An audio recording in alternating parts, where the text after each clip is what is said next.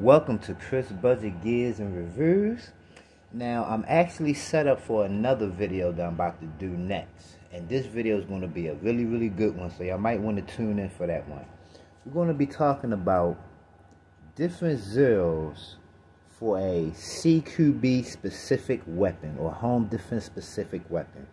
Instead of the traditional 25, 50, or 100 yard zero, why not run a 10 or 15 yard zero? And we're actually going to pull up a ballistic calculator and take a look at some numbers.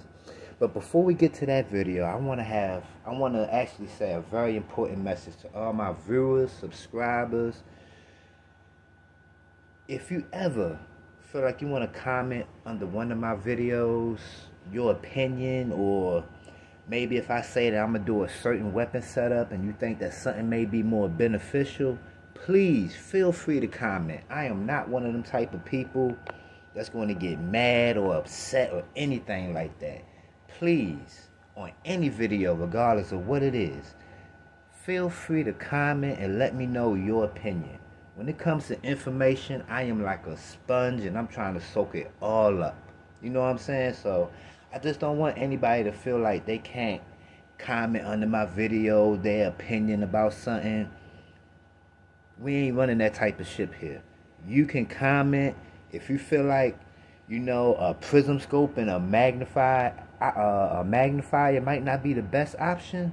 Let me know, because as I'm sitting down thinking about it, maybe that ain't the best option. Maybe just a good 1 to 4 is what I need. Because I like the Strike Eagle. 1 to 8 is just the eye relief just isn't the best. So, you know, I just want you to always feel like you can comment under my videos, your opinions, your thoughts. I mean, please feel free. I have no problem with it at all. So I just wanted to put that out there to my viewers and subscribers. You know, always feel free that you can comment your thoughts and opinions up under my videos. I am not one of them people who are going to get mad or get upset. I'm trying to soak up all the information I can.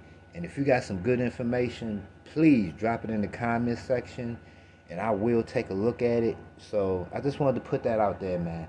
Always feel free to comment your opinions up under my videos, man.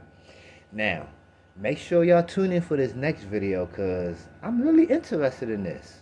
I'm really interested. Running like a 10 or 15 yard CQB specific zero for this AR pistol.